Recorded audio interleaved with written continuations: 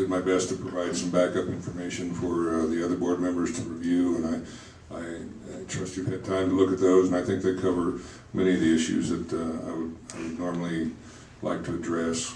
I would just like to show my appreciation for the meeting up in Ganado. I think showed that each of us is dedicated to be open to listen to the issues of the public and to not be too constraining when the public has significant concerns.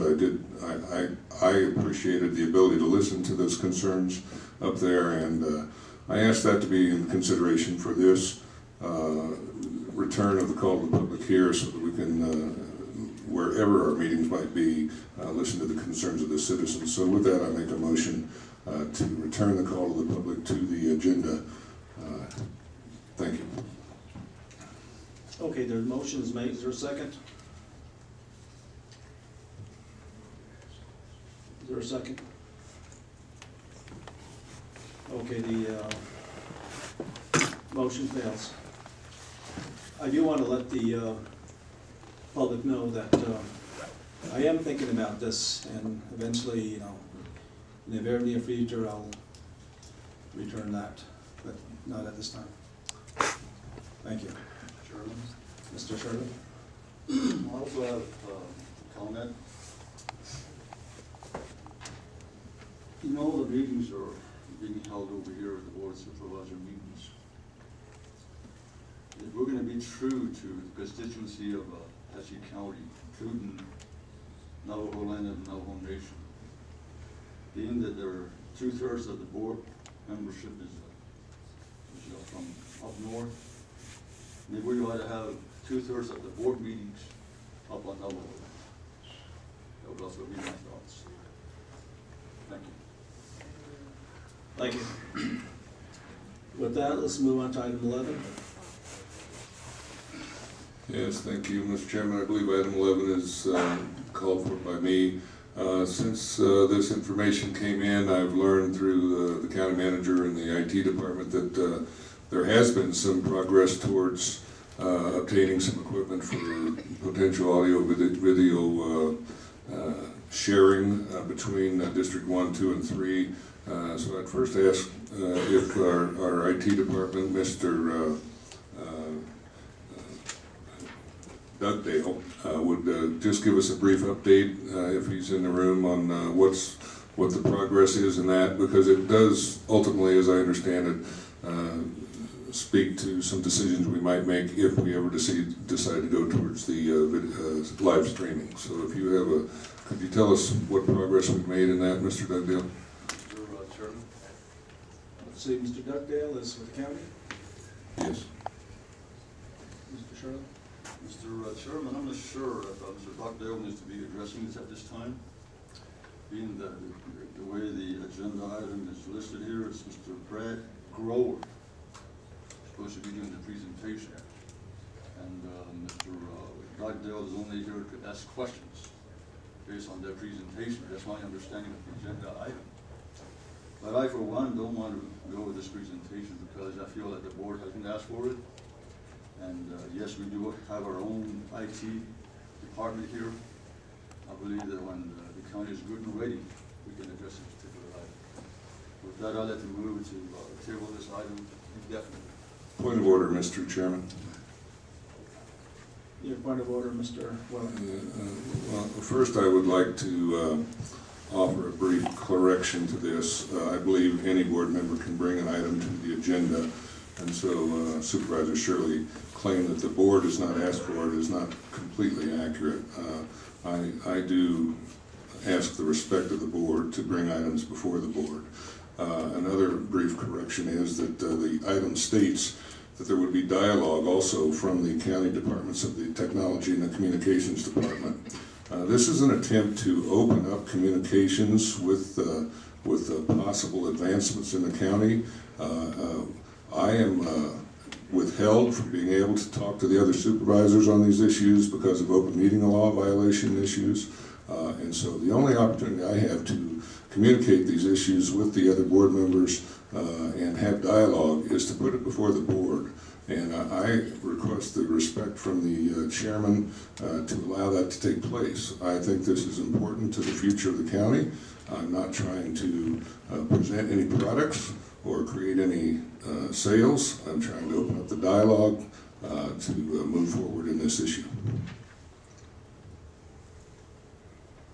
Okay.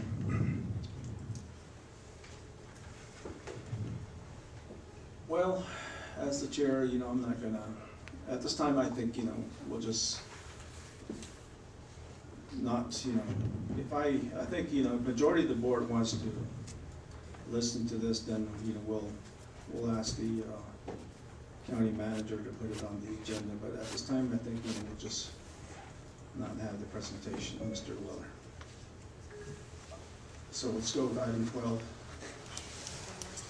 Mr. Chairman, members of the board, item number 12 is discussion and possible approval of a memorandum of understanding between the Department of the Interior, the Bureau of Land Management, Socorro Field Office, and Apache County, establishing the county as a cooperating agency, working with the BLM for the purpose of preparing the Lobos CO2 pipeline project, the environmental impact statement.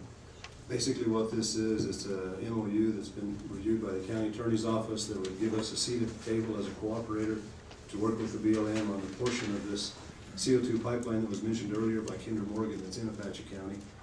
We feel like this is important. It's been reviewed, I believe, not only by our county attorney's office, but by our natural resource coordinator, Doyle Shanley. So with that, we recommend approval of this MOU. Okay, gentlemen? Will we approve? I'll second the motion to approve the item. Questions, comments?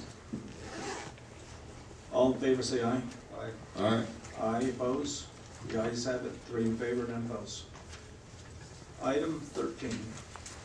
Yes, Mr. Chairman, item number 13 is a possible executive session for legal advice for discussion and possible action pertaining to the draft alternative environmental impact statement proposed by the District 3 Supervisor and the draft environmental impact statement prepared by the Ad Hoc Stakeholders Coalition Committee that is being proposed and supported by the Eastern Counties Organization. I just need to tell you that the Eastern Counties Organization did have a meeting yesterday and voted to support the Ad Hoc Stakeholders Coalition Committee. This is on the Mexican gray wolf, and it's the alternative to the proposed environmental impact statement that's being put out by the U.S. Game and Fish Department. So with that, Mr. Chairman, however you want to handle it as far as going to executive session or handling it in an open session, but that's the item. Okay. What are the wishes of the board? Chairman, I don't know where we need to go to executive session for this particular item. I think I'd rather go ahead and have a little discussion here, possibly, and then I'm for working together, for some of the different organizations in the state. And we've been working with this Eastern Counties organization for I don't know how long, ever since I can remember, I guess, really. And if they're cohesive about a position going forward, I'd like to support that position, sir. Mm-hmm. So thereby I'd like to move to go with the Eastern Counties organization position on this particular item. So that's your motion, Mr. Shirley? Yes. Okay, is there a second to that? Mr. Chairman, I'll second it for sake of discussion. Okay.